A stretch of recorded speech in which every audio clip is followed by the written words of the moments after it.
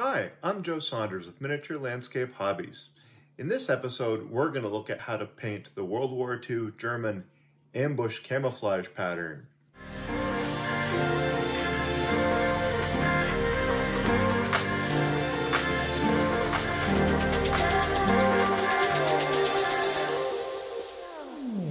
The ambush camouflage pattern was a factory-applied camouflage pattern that was used by the German military in World War II. And I don't think it was used for very long, but it is a very popular topic for model painters. I thought in this video I should give it a try and show you what I've learned by painting it, and perhaps it can help you producing your own ambush camouflage models in the future. So let's get to it. As with virtually every other model painting project I ever do, I start with a primer. Now, often I'll prime a tank in a black primer first, but I wanted to keep the overall finish fairly light so the camouflage patterns stand out. So I went straight to a German yellow primer, and went ahead and primed the whole vehicle. I gave it 2 thin coats to try to get the coverage fairly even and not to obscure any detail. After the primer had dried, then I went on to earth yellow, and I sprayed this onto the upper surfaces and down the sides anywhere where more light would collect. It's a little bit lighter than the base color on the primer, so I tried to use that to start building some highlights. With that layer dry, then I went on to ivory sand and repeated the process, only I focused even more on upper surfaces and anywhere where the light would be striking the tank directly. Now I started on the camouflage itself, and I started with armor brown. I painted it in wavy lines on the outside of the model, and then went ahead and did the same thing with camouflage dark green. The trick here is not to overpower the model by using too much. One of the most interesting and distinctive elements of the ambush camouflage pattern is its use of dots. So I went ahead and poured out some camouflage dark green, and then using a stippling motion, went and applied green dots into the middle of anywhere where the yellow Dunkelgelb was showing through. Now, if you're unfamiliar with how to stipple, that's basically just making a jabbing motion with the point of your brush. When you're doing this, make sure you don't overdo it. On a fine scale model, a lot of really small details will make the model look messy from a distance. In this case, when it comes to applying the dots, less is more.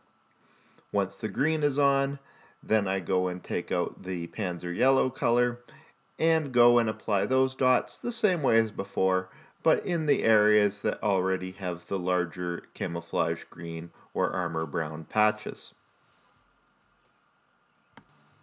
At this point, I decided the model needed a quick general highlight, so I poured out some German yellow paint, added a little bit of ivory to it, maybe just a couple drops, and then grabbing a stiff bristle brush, went and dry brushed it over the whole model. I wanted to try to keep the pigment accumulating on the upper edges and towards the sides where the light would be reflecting directly off the tank. Now I come to a stage that's often referred to by model builders as cleanup.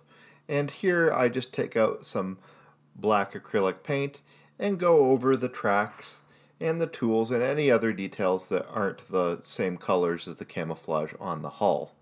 This just helps provide a foundation for the painting later. When the cleanup is finished, it's now time to start chipping. I start with the light color by taking ivory paint, mixing it into German yellow, and mixing it up so it's basically almost just white. Then I go in and paint streaks and dots on the model where I figure different amounts of wear would accumulate.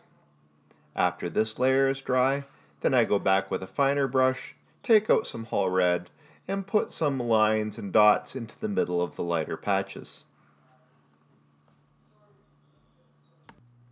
Now I go and mix hull red, ivory, and German yellow together to get sort of a light reddish gray, and I dry brush that over the tracks of the tank. At this time, I also paint the various tools on the tank brown. After that's done, I then go ahead and put on the decals. Here I need to add a note. Just in hindsight, I really put the decals on too late in the process. I probably should have put them on before the chipping. That way I could have chipped over top of them to downplay the contrast with them a bit. But anyways, the result still looks okay. But as a mental note for next time, decals go on earlier. With the next steps, I need to switch to using enamels. And since enamels can sometimes damage underlying acrylics, I go ahead and give the model a couple coats of satin varnish to protect it. At this point, I decided to do something that I don't always do with my models, and that is apply a filter. A filter is an enamel wash that sits over the top of the model, but unlike regular washes, doesn't go into the crevices to deepen the shadows. Instead, it sits over top of the colors to smooth out the transition from one color to the next. If a model is looking kind of artificial or chalky from dry brushing, then often a filter is a really good way to fix this. I got out my filter for German yellow and brushed it on over top of the model. You don't need to brush it on heavily, a little goes a long way. I then left this to dry completely before I moved on to the next step.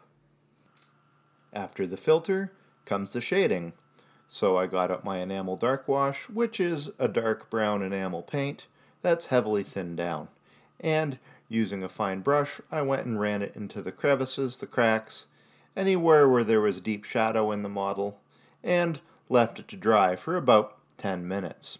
After that was done, I took out a brush dampened with white spirits, and I cleaned up any spots where I saw tide marks or where the wash had pooled where I didn't want it to. This takes a while to dry, so after this was done, I left the model alone for a couple hours. Now it was time to weather the vehicle, and I decided to start with Wet Mud by AK Interactive. I got it out and stippled it onto the vehicle on the tracks, the side skirts, the fenders, anywhere that would get splashed by a lot of mud or wet sand.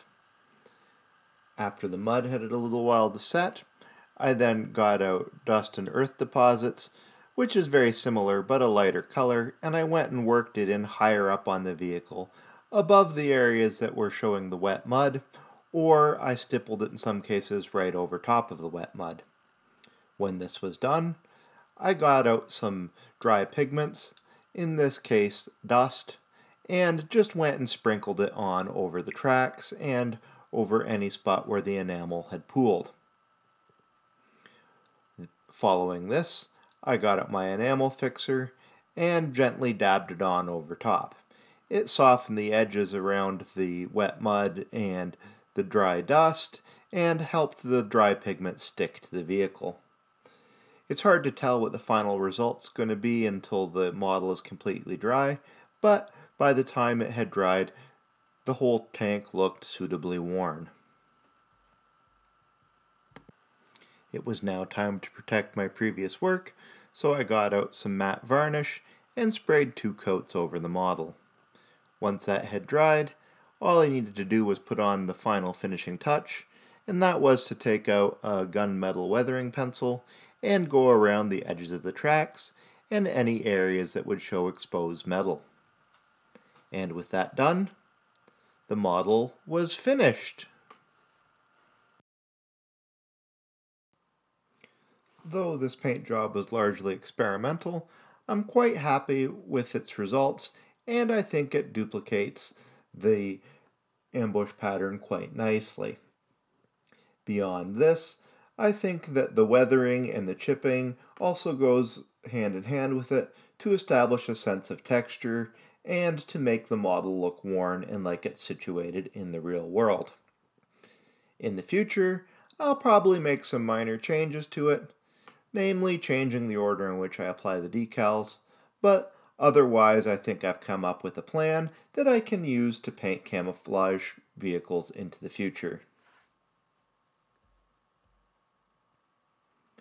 That's it for this episode. I hope you enjoyed watching it as much as I enjoyed making it. Miniature Landscape Hobbies is supported entirely by its viewers. Please consider supporting me by checking out my Etsy store, where you can purchase many of the projects I feature in my videos. Right now, you can receive a 20% off discount until July 1st, 2021 by taking the link in the video description. Please stay tuned for new content twice weekly on Tuesdays and Thursdays. Miniature Landscape Hobbies is your source for model building, miniature painting, and diorama content. If you've not yet subscribed, make sure you do, and press the bell button to receive immediate notification so you do not miss out. Thanks for watching, and until next time, remember to keep building life in miniature.